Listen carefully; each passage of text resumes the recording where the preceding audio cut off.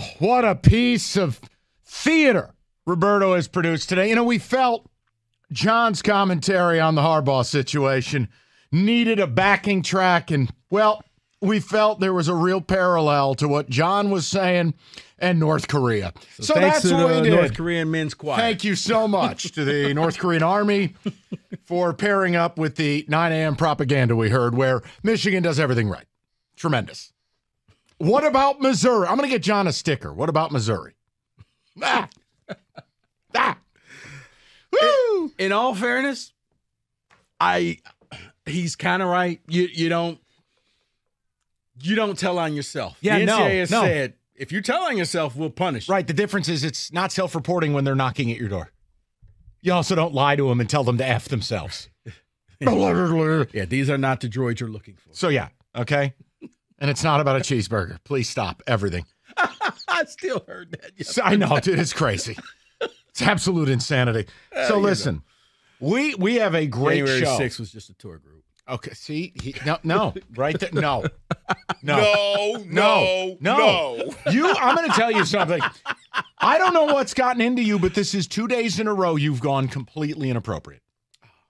And that's coming from the guy who laughed at the North Korean anthem behind John's comments. What did I say yesterday? I'll just say 2 words for you. Chicken joke. Oh, it's factual. It's there. I can't wait to try it out. I'm bringing Davis some. He said it's factual. I no. Oh, Let me deal in facts. Let's start with something fun, shall we? I would like to offer a public service announcement because a major announcement has been made today, and it is something I never thought I would see in my lifetime. But Britt McMurphy has tweeted out, Michigan State is going to be a night game, 7:30 NBC. That means that the other 2 goofballs who normally handle all of Michigan's broadcasts will be stuck, in air quotes, Big Noon, Fox, OSU, Penn State. So Michigan and Michigan State will be 7:30 on NBC. Here's the PSA I would offer. And it's not hyperbole. I'm being real with you. Because people are nuts, and I don't condone what all people do, but I'm just telling you. Friendly advice if you're a Michigan fan, don't be there. Don't be there. Don't bring the women and children. Don't be there. Don't show up in your egregious butter-themed T-shirt garb. Don't be there. It's the equivalent of playing stupid games and winning stupid prizes. That is going to be arguably the most hostile environment this rivalry's ever had. Ever. It will be a tinderbox. Don't be there. Find something else to do somewhere other than East Lansing. I would never, if I were a Michigan fan, be at that game. Because there's decent odds you'll be eating a battery. I don't condone it. I ain't telling people to behave that way. But I know what Spartan fans are feeling and how that's going to go down after what went down last year and how MSU got railroaded. Yeah, that is not a place to be. Don't bring the kids. So you're saying it's going to be the equivalent of a Philadelphia Eagles It'll game. be the equivalent of a late 90s Florida game in the swamp. Oh, okay. I thought Minus Ziploc bags filled with human fluid. I thought it was like the Eagles game. Well, that used to be, Kenny, that's what Florida fans used to throw at Tennessee fans. Mm-hmm. You could fill in what was in the Ziploc bag. Mm-hmm. It's going to be really, really ugly. Now, that's just straight up. Right. It doesn't help that it's going to be later in the day, which means a lot of fans are going to be liquored up. It's going to be crazy. Not condoning it, but it is a PSA. Yeah, don't be there. Because you know what going to that game is the equivalent of if you're a Michigan fan? Doing dirt cheap coke. You run into some fentanyl, that's on you. Don't be there. Find something else to do. I'm telling you. There are going to be fights. There's going to be nastiness. There's going to be stuff you don't want your kid around or your wife around. Right, unless you're talking about just going to the game, wearing normal clothes. Earthy tones. And sitting there and enjoying the game. What if I bring a Michigan State kid with me? Nope. Wouldn't do it. But right. Do you know what it is? Shout out C.J. Gardner-Johnson. Do you know what this night game's going to be? Being an opposing fan and going to see an Eagles game. That's what I was saying. Don't do Eagles it. game. Yeah. Don't do it. They have a jail at the vet or whatever it's called these days. Don't do it. Because when you first brought this up, I'm like, I mean, they're going to have security in the tunnel. Like, I can't imagine. There'll probably be like a 20-minute thing. You're like, I'm not talking about on the field.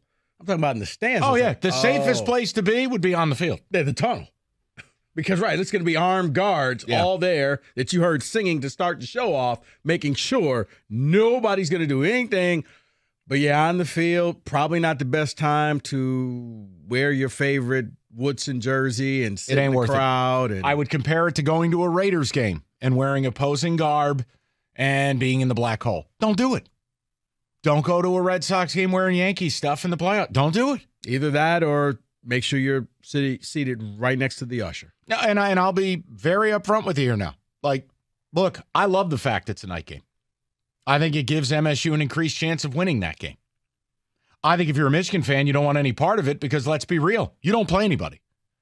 Correct me if I'm wrong, but on the schedule now, your first real road trip is going to be against a team that wants to burn your ashes. Michigan is going to sit here in a bubble bath the first 6 weeks of the season. Go look. It's why the Harbaugh suspension is not a big deal. They play no one. UNLV, Colorado State, or ECU, or the Miners Club of Denver, or whatever. Rutgers. Yeah. Their first real game is at MSU, which is now at night. And before you do your little Mr. Bubbles bubble bath routine, you can lie to yourself, which is what you're best as a fan base. When that game's in East Lansing, that's a coin flip at best. You know it, and I know it. Now, you want to go back to 1930 when people didn't wear deodorant and indoor plumbing was a luxury? Do whatever you want. Start when MSU joined the Big Ten and go look at the games in East Lansing. I don't think we need to go over that pre-roll. So I think it sets up great. I'm thrilled with it. I even think last year, Michigan fans, if you're honest with yourself, you won the game, but it was a little frustrating because you didn't beat State the way you wanted to beat State. That's why they ran a trick play on us at the end. Right. You kicked a lot of field goals, but you weren't scoring touchdowns. It wasn't as satisfying to you. Correct. So here's what and by the way, yes, we do realize that Michigan is on the road at Nebraska and at Minnesota, but you're not counting that. What does that mean? But just before we get to text saying, well, we do go on the road at Nebraska and Minnesota before we play. Who cares?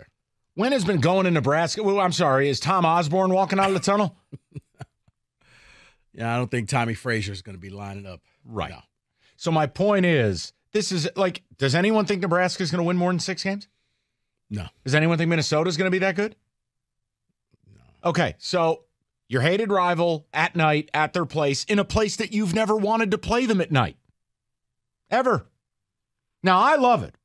I had no problem playing the night game last year, playing the night game in 17 in Ann Arbor.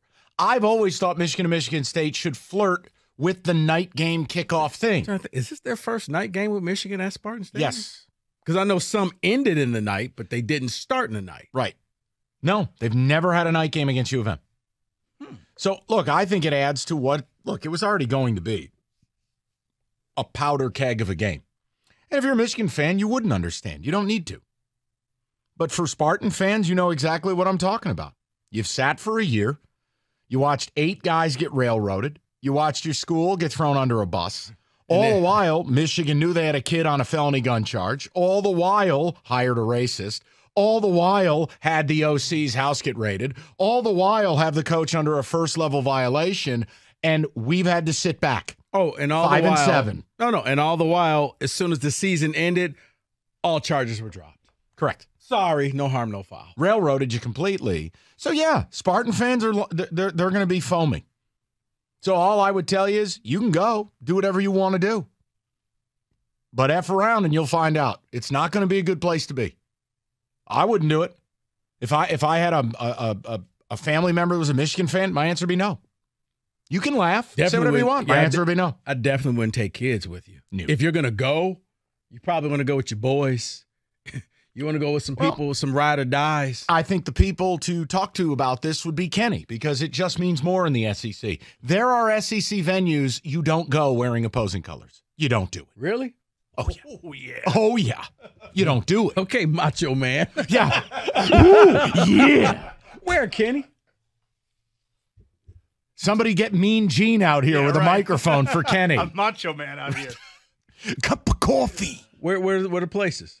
Oh, geez. I don't think. Well, first of all, I don't think anybody wants to go to Georgia under the lights. Can we start there? Wouldn't do it. I'll tell. LSU's another great one. Yeah, I'll tell you another one. If you're in a rivalry game like Ole Miss and Mississippi State, I wouldn't play around with that. Yeah, those rivalry games hit a little bit different. Florida, Georgia, wouldn't play around with it. Tennessee, Florida, wouldn't do it. Auburn, Alabama, they poisoned a tree, Rico. They poisoned a tree. You know what, trees don't even talk. What has the tree done to you? You win. Mike's going to take you to 6 o'clock. No, folks. I wouldn't Tiger do it. baseball's next. But here's my You Tiger fans are the greatest. Okay, thanks, Ernie.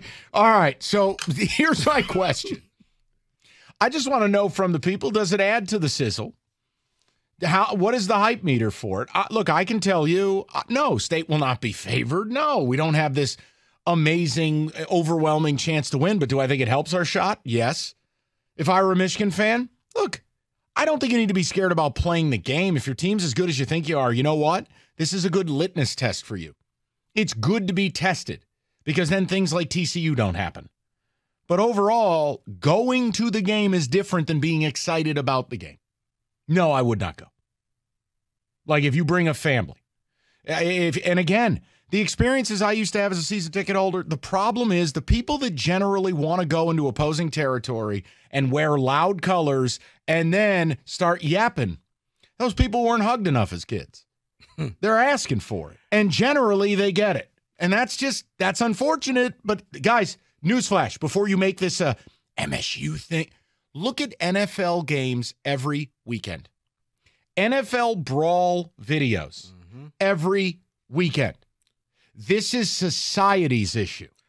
Because, normally with the road games, the people who walk in there are the super fans who want to experience the victory and talk trash and send everybody away and wave to them. And this probably is not the year to do it. This isn't probably not the year to do it. This is not the year to do it. Because Thank you. You have a frustrated fan base that went 5-7. That, you missed 8 players in those final games that could have possibly gotten you that bowl berth. And even if it was a dog crap bowl game, you would have gone to one. You could have extended your season.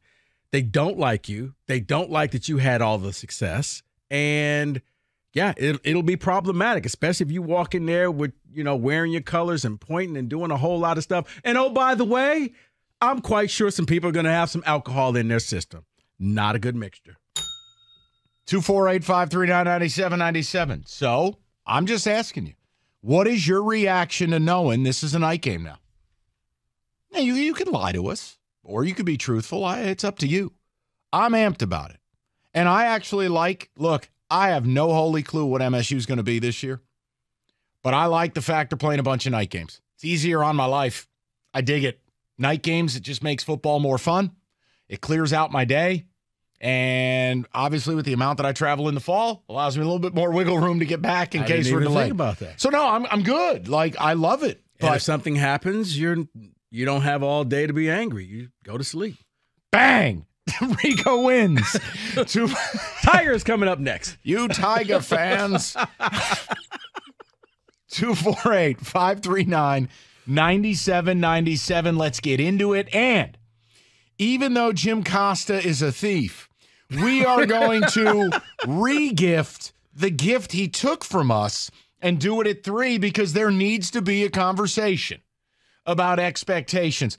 Boy, oh boy, he was lighting Gator up. And we're going to have that conversation at 3 o'clock. And I think Rico and I have a disagreement. It'll be exciting. It'll be rewarding. 97.1.